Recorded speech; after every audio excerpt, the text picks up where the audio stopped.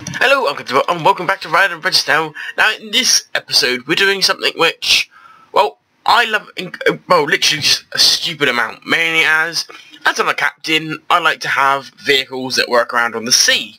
And, well, it's good all having vehicles like the boats that work on top of the sea, but what if you want to go under the sea? What if you want to live under the sea? Well, in that case, you're going to need a submarine, aren't you? So, I have right here a redstone submarine. It is fully working, and to be honest, it's absolutely amazing. I literally just love it. It's one of my favourite forms of transport, really. Whenever I'm going around in a creative world or anything like that, underwater, I need to go get something to eat or something like that, all I do is sit in the driver's seat here, activate the machine, and then go get something to eat. And when I come back, we're literally about 2,000 blocks the other way in that direction. It's just absolutely amazing, really. Now, you're probably going to want to see this thing working, aren't you?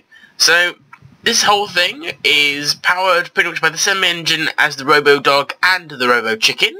I'll put links to both of them in the description below, so you can check both of them out. There's multiple things this engine can do. It's an absolutely amazing engine. So, yeah, let's see this thing working. Now, you'll see in my inventory, I have got obsidian and a redstone block. The redstone block is to start it, the obsidian is to stop it, because once you start it, there's pretty much only one way to stop it, and that's to put obsidian in front of it. Because obsidian is one of the unmovable blocks. So let's see this thing moving then. So as you can see, fully working and everything, pushes forward and everything. So let's see if I can get in front of it. No, I am failing to even get into it. So there we go. Come on. Am I going to be able to get into it? I can't even get into it. A bit of a fail. Right. Ah no, I'm being attacked. But yeah, as you can see, it will not stop. It's even gone out of its little enclosure. So it's an incredibly nice machine. In order to stop it, all you do is put in a bit of obsidian at the front and it stops the whole mechanism. Incredibly useful. So, as usual with these things, I'm actually going to teach you how to make it, which honestly is absolutely amazing, because then you'll be able to have these things moving around your world, and who doesn't want a redstone submarine to show your friends? It's just absolutely amazing, really. So yeah, let's go build ourselves a redstone sub.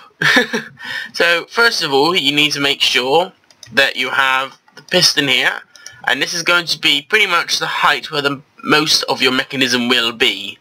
So if it's not in line with this, then yeah.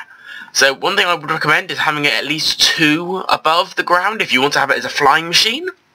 And then you put a slime block there, then put pistons here like this. Put a sticky piston gun back there, and a slime block, and that's pretty much the basic engine done. Then we pretty much put the redstone block there in order to start the engine. Well, put it in standby mode. And now pretty much gets to the stage when you're decorating it. So you put a nice kind of stairs there. They're like the back fins of the sub, which is awesome. Then you put quartz blocks here. I've gone with quartz, but you can use kind of any other block. I've just gone with quartz because it looks nice. Then you can use half slabs there, and you use another full block there. You then put fence gates here and here. You then put the redstone blocks down, and then your redstone sub is 100% ready. It is as simple as that, really. It is absolutely amazing. So pretty much all you have to do to start it is put a redstone block here, or you just put like a button here or a button here, and you just press the button, it will do the same thing. And in order to stop it, you just put obsidian there. If you want to lock the machine so it will not move, you just get slime block. Slime blocks. Oh, don't want to quit. That'd be a bit of a silly thing. You just get slime blocks and put that kind of little pillar down there, and then this machine cannot push forward. All it will be able to do is push this little control room bit forward. That is all it will be able to do, and that will pretty much be doing no harm whatsoever. All you'll do is pretty much just move the control room back to where it was. So yeah, it's a nice redstone sub, and yeah. Make sure that you do actually look at the chicken and the dog, because they're both incredibly amazing builds as well. Just get rid of all of this and everything. But chicken's here, dog's all the way over there. You can probably only just see it. It's absolutely amazing machines these can be. But yeah, redstone sub, I would definitely recommend you building one of these, because I've built one of these and I don't even use boats anymore.